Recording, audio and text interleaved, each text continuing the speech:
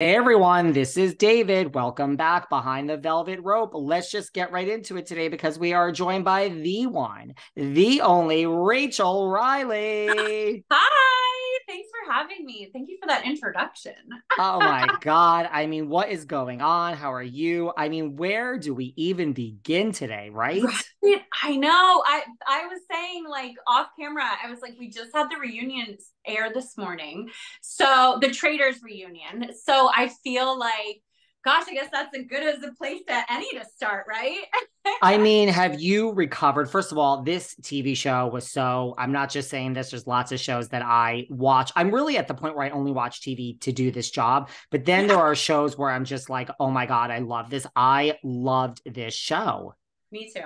It was so good. And being on like I've been on a ton of competition shows, and being on the Traitors was such a different experience because it was, I don't know, like I felt like I was immersed in it. Like it didn't feel as much of a competition show as it did like this crazy scripted experience. Like Alan just does that to this show, right? Like he just, the way that he hosts it, I think just made it so fun.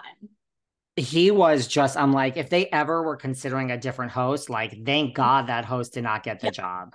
Right? He did such a fun, like fantastic job.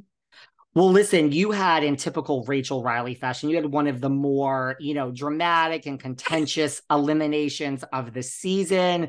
Yeah. They all thought you were lying, but you really weren't. I mean, is that a compliment to you? I mean, or is that just like you can do no right in people's eyes?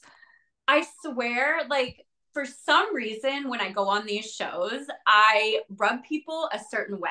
Like, as we see in every show I'm on. I don't know what it is about my personality, but I think it's because I'm so competitive that I think that people are consistently, they're like, oh God, she's like this, whatever she is, like whatever they think about me, they have this idea, they never lose it. So in my banishment, when I was trying to convince people, like, no, I'm a faithful, like, listen to me, they didn't want to listen because they already had this idea in their heads of who I was. And I think I just like talked to my husband about this. Like he's, my unpaid therapist. And Well, I'm like, that's what is good. it? What do I do? And he's just like, I really think, because I go in there guns blazing, and I am that like try hard, right? Like I do, like I'm like, I'm gonna win every competition. I'm gonna do the best job I can. So I think because of that, I think people just get this idea. They don't want to listen to me. Like nobody wanted to listen to me about Cody until it was like so obvious. I had him pegged week one as a traitor, and nobody would listen to me until it was like super, super obvious. Do you find it harder because you have been on so many reality shows, just that you now come in with like this, oh, that we all saw Big Brother, guys? That's Rachel, and we all know all about her. I think so. I think when I come in on all these different reality shows, people think I'm going to act the same way as I have on all the other shows. But consistently, I'm loyal. I'm good at competitions, and I have alliances that I like stick with. So I feel like I don't know where they're getting like their misinformation from, the fake news. But honestly, it's like, damn, if they watched me on all these shows, I'm literally the most loyal, competitive person to have on your side. Well, you knew Cerie prior. She was in the Yeah. CBS family with you. You were at Snake in the Grass with her. She said that, your elimination for her was, particularly hard, based on the history you guys had. And, she had to do what she had to do. But really, it's the one she had a really tough time with. I mean, do you believe this about Cerie? Oh no, absolutely not. I feel like I love Cerie so much. Listen, she played that game. She played us all. I really feel like it was an honor to play with Cerie because she played that game. Like she did such an amazing job as that traitor. So no, I don't believe for a second that I was her hardest banishment. I don't believe for a second it was. I mean, I'm sure it was hard for her to turn on Andy and Quentin in the end, but I don't believe it was like that passes when you win that 250. Like, come on, I mean, I've played these games. I know how it is. Like the second you're like almost gonna win and you have to screw someone over, you're like, oh, it's so hard. And then like as soon as you win, it's done. Like she won the money, she won the game, so I mean, good for her. She played it. Are you guys in a good place now? Like it's all water under the bridge. You Oh, understand as a 100%. gamer.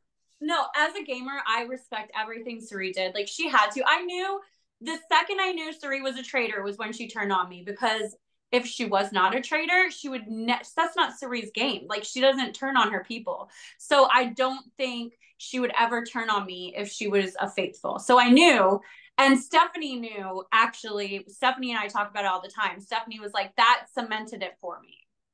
Do you think that says something about Survivor? Look, it's the granddaddy of the competitions. It was the first. I mean, one could argue with what they go through. It really, some could argue it really is the hardest. Like, Yeah. do you think there's like a leg up, like Suri had a leg up, or that Survivor players have a leg up when you guys are all matched together? I hate playing against Survivor players because they're so good. They're just so good at strategy. Big Brother prepares us for strategy, but I will say Survivor people, they are good. I don't know if it's the casting and the people that are drawn to do a Survivor, but they are good at competition shows. So this and the strategy behind it, everyone that I know from Survivor are really great strategically. Do you think it's harder than Big Brother just in terms of like the element, because they have the elements, or Yeah. no, Big Brother's kind of I'm not taking anything away Yeah. from Big Brother, trust me. But like, I I'm don't just know. curious if you think it's harder. Listen, I think Jeff needs to put me on Survivor so I can have an educated conversation about this. Like, I feel like it could be, but I've heard Big Brother from people saying Big Brother is a little bit harder. So I think, I'd like to give it a shot and see. Have you ever, I'm listening, you were on The Amazing Race, Snake in the Yeah. Grass, you've done everything, Celebrity Fear Factor. Like, have you ever approached Jeff Probst? Or, I mean, you're in the CBS family. Right? No, I know I never have. I always tell them I want to do it. I always like put myself out there, but no, I've never like actually talked to them about it. Let's just put that out there in the Let's world. do it. Well, look, I mean, we have a lot of Bravo fans listening. One person you didn't exactly see eye to was Kate Chastain. You seem to rub her the wrong way. Like, what is it about you that just rubbed Kate the wrong way? Because Kate, people say that we're so similar, and there are a lot of similarities with Kate and I. Like, right, we're both big personalities. We're both super, like, we kind of want to run the show, but like people don't give us the opportunity to run the show.